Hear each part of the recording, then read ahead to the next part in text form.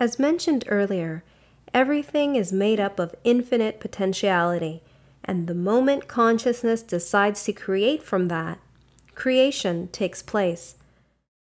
The findings of physicist Thomas Young in his famous double slit experiment helps to show this, and while doing so, sheds light on the quantum field and how our entire reality operates.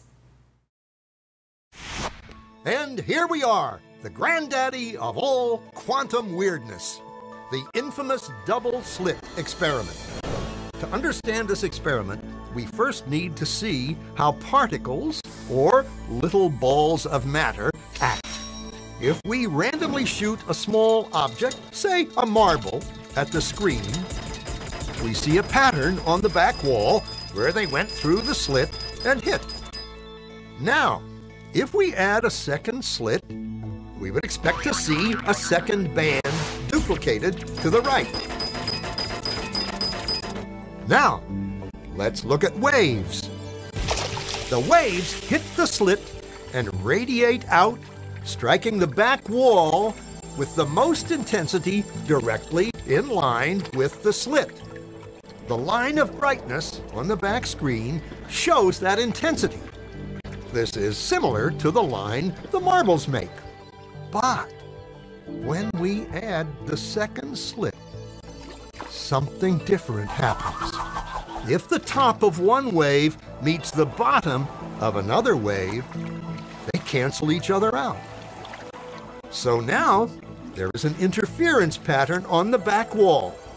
Places where the two tops meet are the highest intensity, the bright lines, and where they cancel, there is nothing. So, when we throw things, that is, matter, through two slits, we get this, two bands of hits. And with waves, we get an interference pattern of many bands. Good so far. Now, let's go quantum.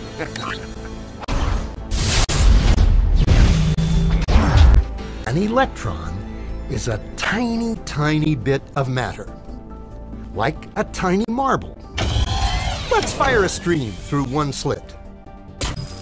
It behaves just like the marble, a single band.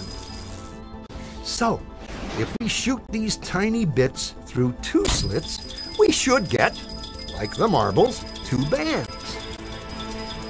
What? An interference pattern.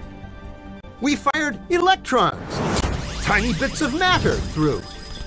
We get a pattern like waves, not like little marbles. How? How could pieces of matter create an interference pattern like a wave? It doesn't make sense. But physicists are clever. They thought, maybe those little balls are bouncing off each other and creating that pattern. So they decide to shoot electrons through one at a time. There is no way they could interfere with each other. But after an hour of this, the same interference pattern is seen to emerge.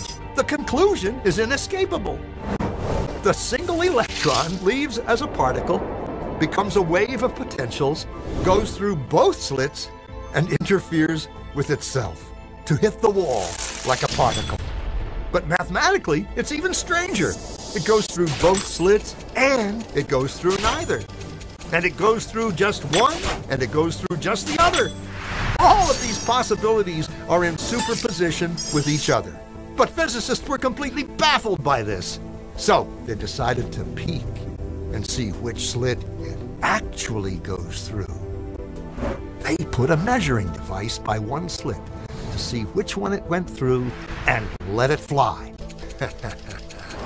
But the quantum world is far more mysterious than they could have imagined. When they observed, the electron went back to behaving like a little marble. It produced a pattern of two bands, not an interference pattern of many.